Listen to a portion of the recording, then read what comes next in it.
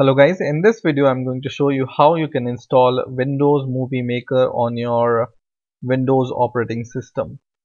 So earlier, before Windows 7, Microsoft used to give this Windows Movie Maker inbuilt in your operating system.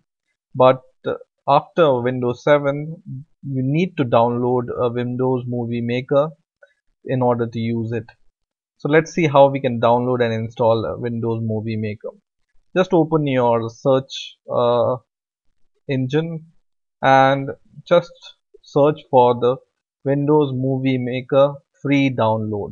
Okay, just give this sentence here, Windows Movie Maker free download, and search for it. And hopefully the first link will be from the Microsoft website. And search for the website called windows.microsoft.com/en-us/windows/get movie maker download. So this is the link we are searching for. Just open this link, and in here you can download the movie maker for your operating system.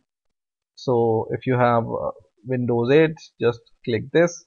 If you have Windows 7, click this. Or if you have other systems, click the respective button.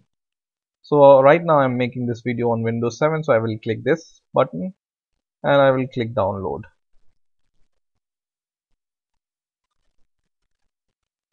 And it's a very small file, so it will download it very soon. And once you start installing this, so I will click this and I will say yes. It will ask me to install Windows Essential, and Windows Essential is nothing but the way to install this movie maker. So this is the authentic site for movie maker. So first of all, it will install Windows Essential 2012 in your system, and once this Windows Essential 2012 is installed in your system, I have already installed this Windows Essential in my system, that's why it's saying done. But if you are installing it for the first time, you need to install it. Just click few next button. You just need to click next, and it will be installed in I think it will take 3 to 5 minutes to install it. And it will also ask you to restart your system. So once you restart your system after installing Windows Essential 2012, you just need to go to the search button here and search for